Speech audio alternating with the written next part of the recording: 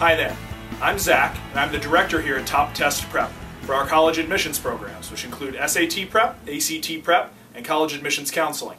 Today, I'm going to be going through the SAT Reading Comprehension section with you, and helping to share some of Top Test Prep's tips to getting a perfect Reading Comprehension section score.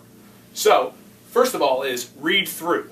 That means you read all the way through the passage before attempting to answer the questions. Don't skip to the end and try and come back. You'll miss the big picture. Step 2 is make notes. You should be annotating the passage as you move through it. That means taking notes on detail, author's point of view, expressed opinions, things like that. Finally, title. Title the passage yourself. You want a title that is both inclusive and informative. This means a title that doesn't leave out any of the content matter of the passage, but also tells you something about what it talks about.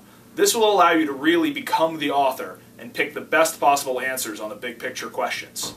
If you have any other questions on the SAT Reading Comprehension section and you'd like to get answers, call us at 800-501-7737 and we'd be happy to do everything we can to answer your questions.